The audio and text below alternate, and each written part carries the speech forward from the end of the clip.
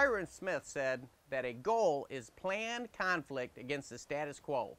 And I believe that's what a leader does, is he sets goals. He helps the whole organization set goals that we don't just accomplish the status quo or what's already going to happen. We actually make war against the status quo, and we set goals. We set objectives that are above and beyond what would normally be accomplished. And that's the task of a leader. So if you want to be a leader on the team, set a goal. Don't let any week go by that you haven't set a goal for how many numbers that you're going to build into your team. Don't let any month go by where you haven't set a goal for how many tickets you're going to move to a seminar, or what increase in your direct fulfillment CD of the weeks that you're going to do.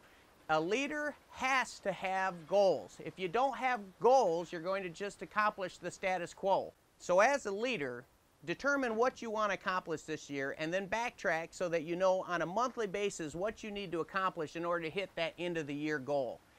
Numbers. Where are you going to be at seminar counts, your numbers at every seminar from here through the end of the year? What are you going to do as far as building your direct fulfillment counts, your auto ship counts? As you build numbers, that's the way you can measure your leadership, because leadership ends up being influence.